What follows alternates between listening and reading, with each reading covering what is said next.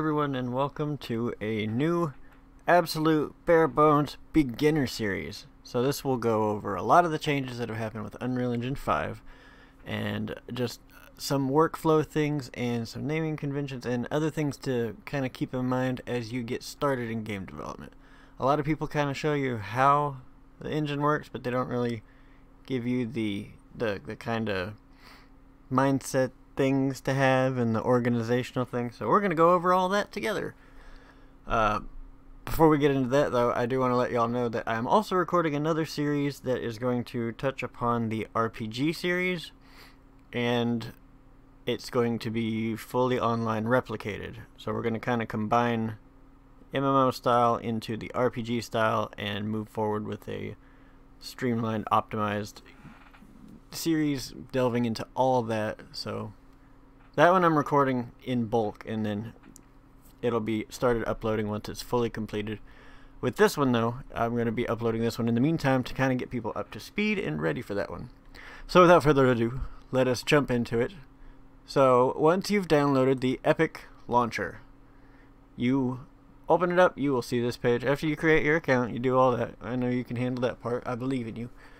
Once you're on this page, you will navigate over to the library page. This is where your projects are stored, any asset packs you have. Stay tuned on the Epic Marketplace. Every first Tuesday of the month, they give you free stuff. I'm not going to break those down. There's like 50 people that do that. But look, I have project wandering syndrome. But up here is where you will download your engine version. So if you click this plus sign, this is where you can select the engine version you want, for those of you that appreciate some chaos. I have enough engine, I'm good. So I am going to be using 5.2.1. I like this one. There are many like it, but this one is mine. So you'll click this launch button once it is downloaded and installed. It is substantial, so make sure you got space. Install it somewhere that you can afford the space.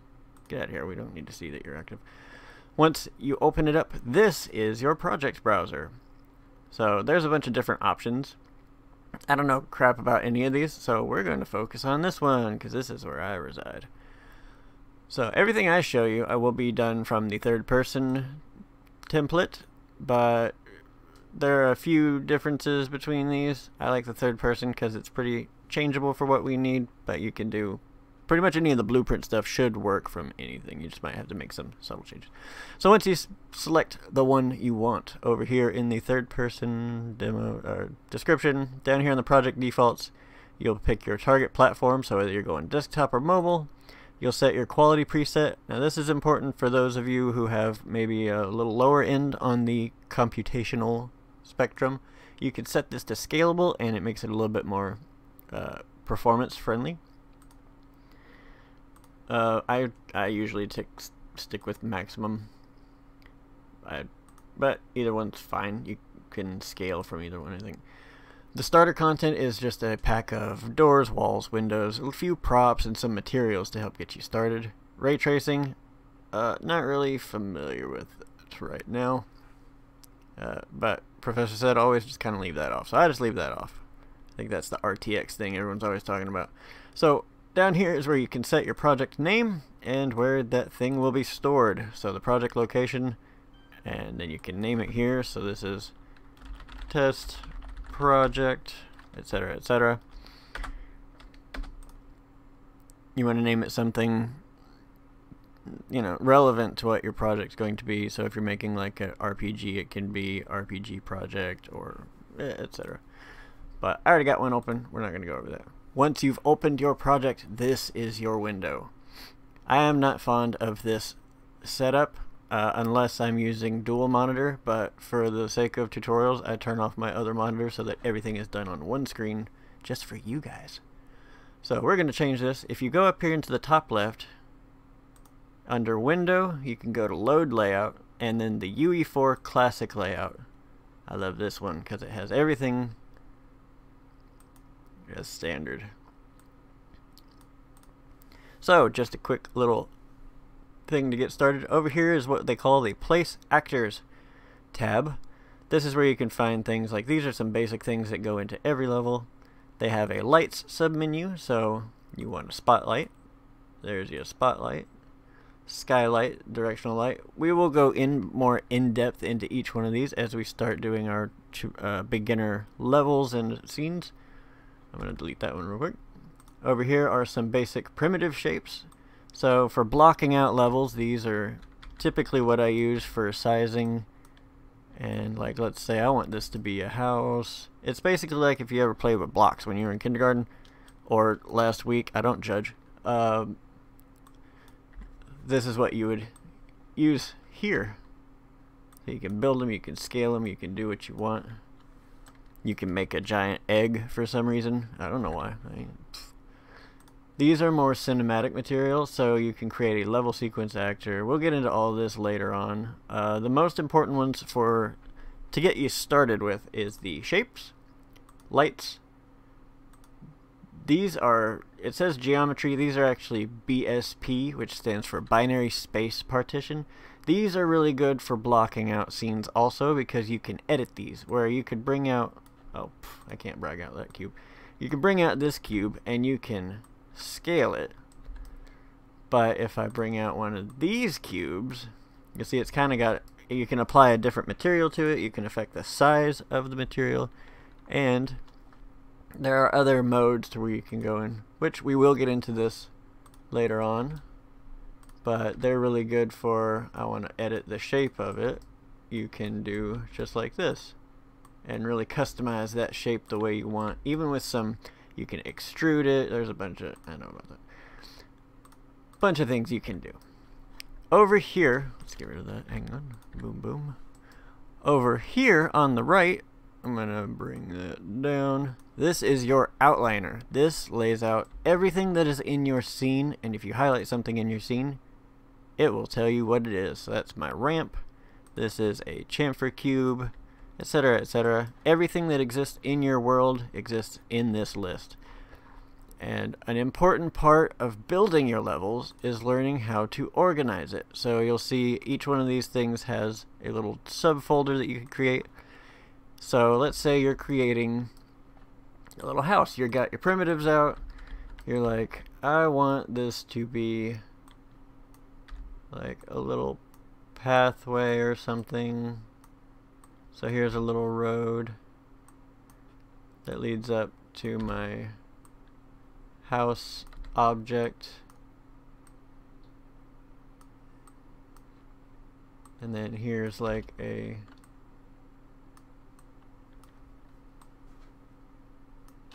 mailbox. You get the gist.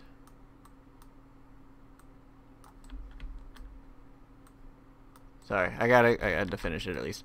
So you want, this is all your house objects. So you can right click, you can create a folder, and we'll call this house props.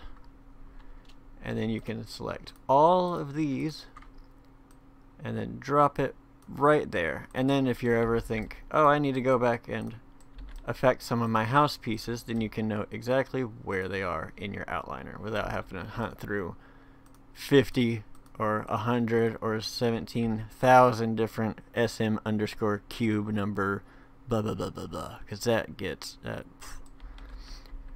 Another thing to keep in mind is when you're doing stuff like that, let's say this is pathway, then you can hit F2 on your keyboard and call this SM_path, and it can be SM_path1, house path. If you have a character who you want to live in that, you can give it the name of the house. So it's like SM_Jeffrey house or path or what have you. Now, moving on from that, down here is your details panel. Now this outlines all the details of whatever you have selected. So, for instance, I'm going to select my little mailbox.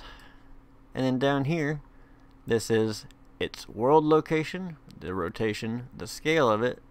So I can affect everything from here if I wanted to. If I don't want to do it in here, I can give precise numbers, know exactly where it exists in world space, affect the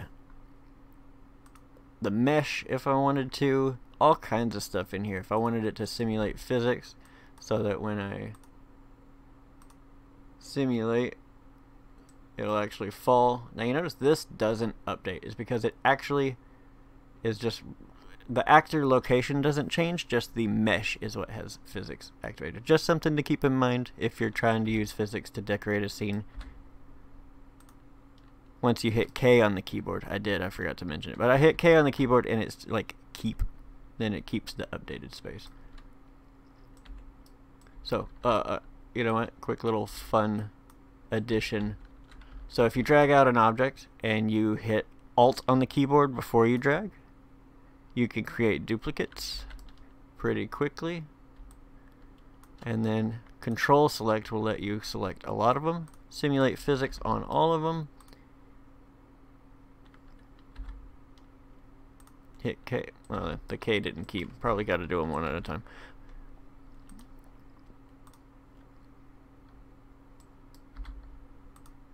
See, save state for sphere, and then now these I didn't hit K. Let's see if we can do them all at once.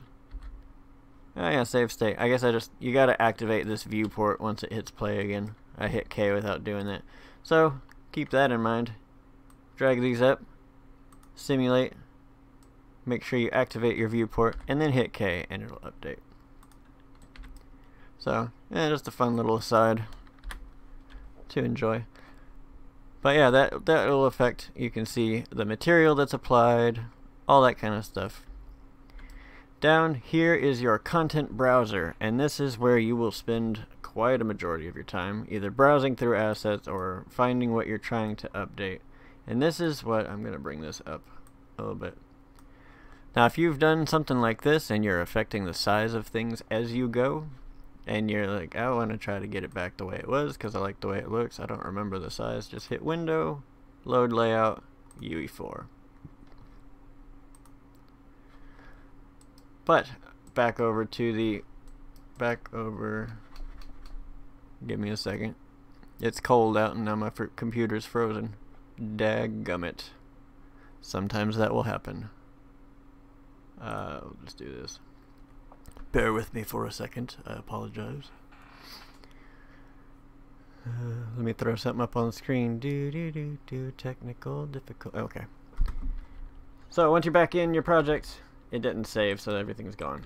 But over here is where your content browser is, and then the assets that you import, this is where they will be stored. So you'll start off with a few things. They got the characters set up, so here's the mannequins, some level prototype. I don't know if yours will have this. I'm going to get that off screen.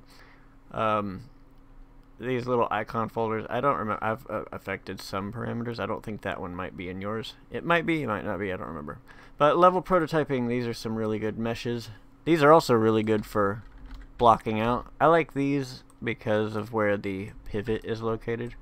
So when you scale or move something in a world, it's dependent on where the pivot is at. So, for instance, if I grab out one of these cubes and I scale it, let's say I'm scaling it on the Y, so you would expect it goes that way, but it's going to go in both directions because it scales uniformly depending on where that pivot is at. Now, as of right now, I'm unfamiliar with any way to actually fully like completely change the pivot location and keep it. But if you have a cube out and you want to update where it's at, so you wanted it to just scale from one side, you can hold Alt and middle click and you can drag it around, but it will reset. So let's say I set it to the top by holding Alt, middle clicking, and then dragging, and then now when I scale it, it'll scale according to that. Once it kind of loses itself and refreshes, it goes back. But that's where some of these come in handy because it's got a good pivot location off jump, so we can just kind of scale it, get some walls going, and then let's say you want to rotate it. And the way I duplicated that just by rotating is if you Alt is your duplication. So if you Alt and click, and that is dangerously close to going towards a slow.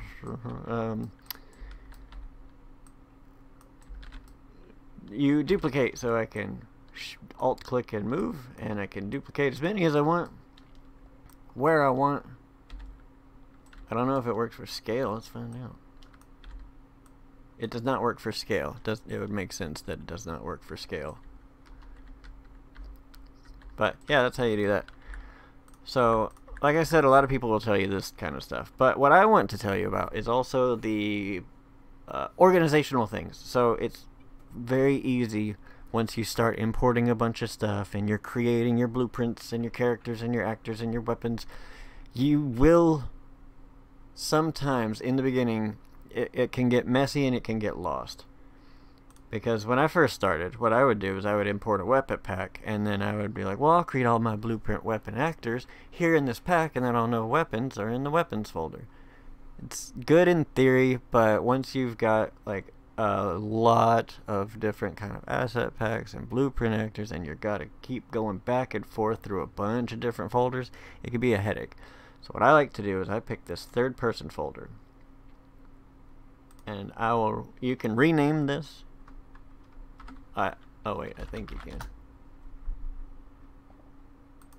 I am not going to rename that. I'm going to delete that main folder. So do not rename it, because it has update, unless you want to update that ini file. But what you can do is you can change the color. So let's right click. I usually just end up changing the color. I don't rename it. I was just giving you all that one. So we can set the color. So right click right here, set color. And you can pick a color. You can pick any color to make it stand out. I typically go with a blue for the blueprint main folder. And then inside we have our inputs and our levels, and then this is where our character and game mode actively is. So this is where I usually build off of and make all of my important files. So this is the other one. I also set the color, new color, and 0.5, 0.5, because I like that kind of teal, as my daughter calls it. And then in here is where, let's say we're creating, we're going to start working on our inventory system, for example, right? So we'll right click and we will create a new folder, and we'll call this inventory data. And what kind of things do we need for an inventory? So we'll have our interfaces, so that we can have our blueprint interface for us to be able to pick up things. We'll have our item lists, and this is where you'll get into what I think it's called nesting. It's like those little dolls that you open it up, it's got one more inside, and you open it up, the other one's got another one inside.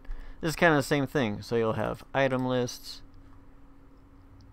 or actually let's just create one more, and this will be the actual items that you'll create, and then you can open that up, and then you can have consumables, and then a folder over here that's like weapons, and then inside the consumables you might have health items or stamina items, etc. And so you just creating the folders, you can see how many different things you might have. There might be 100 different things in each one of these, but what's good about this is it is all right there.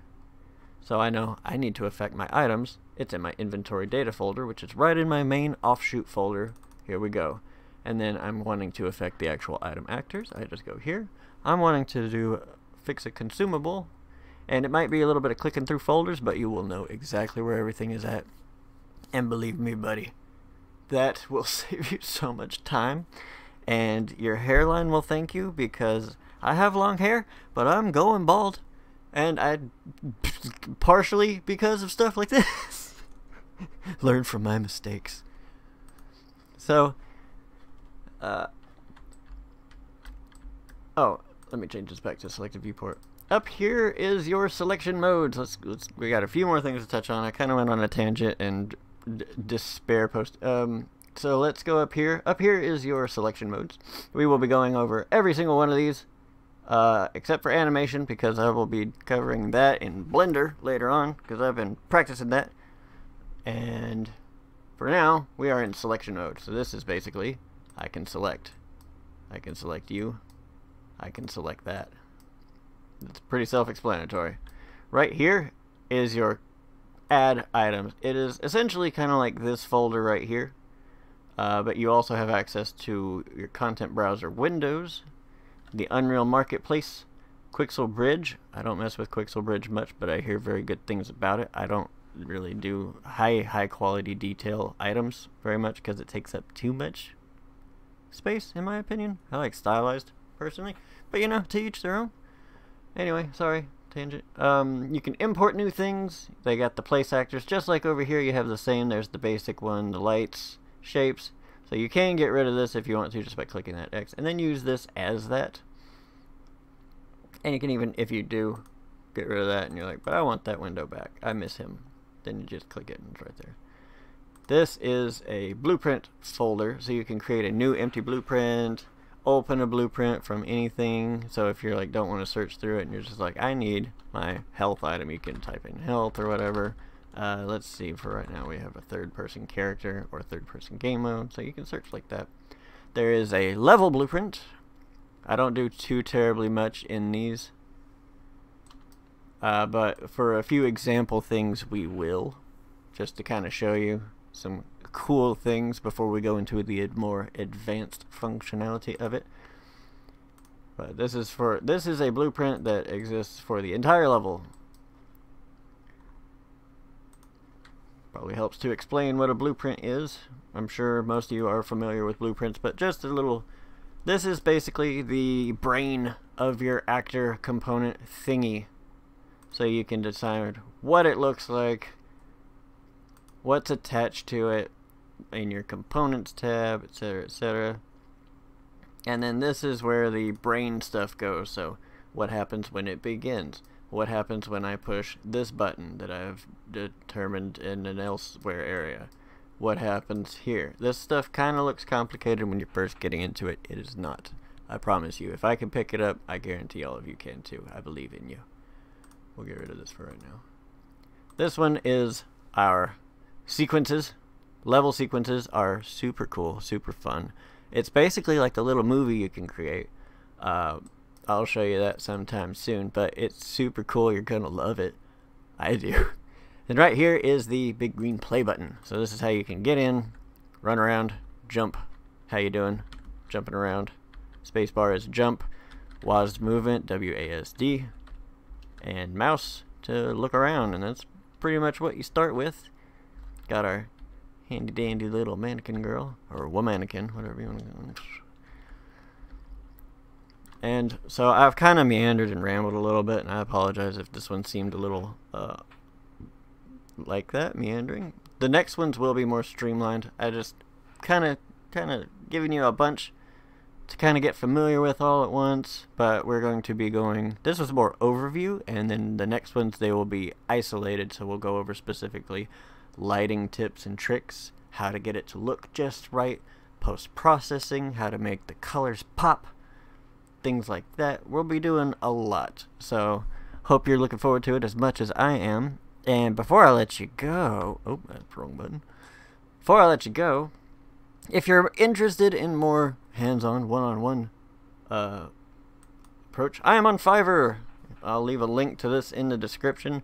Absolutely no pressure. I want to say that right now. You do not have to if you don't want to. I understand money is tight in a lot of places. I tried to make it as competitively priced as I could. So it's $40 for an 1 hour one-on-one. The hour is not a limited to an hour. That gets you at least an hour. So like if you do get it and we're discussing something and we haven't solved a problem per se just yet, and it goes on to an hour and a half, I will not just be like, oh, your time's up, gotta go, bye. No, unless it's like somebody scheduled, and then I go to them and then I come back to you. I promise you, I will not abandon you in your woe. I will be there for you until we solve the problem. Even if we have to grow old and gray together, I will help you as much as I can within reason. Anyway, sorry about that. I've had like 3 cups of coffee, so I'm a little amped up. So yeah, if you enjoyed this, stay tuned for the next one. And then for you more advanced folks, or for you who are getting more advanced, then stay tuned for the online RPG series that will be coming soon. It is in the recording process and should be made available fairly soon. So, alright. I hope y'all have a good night, and I'll see y'all later.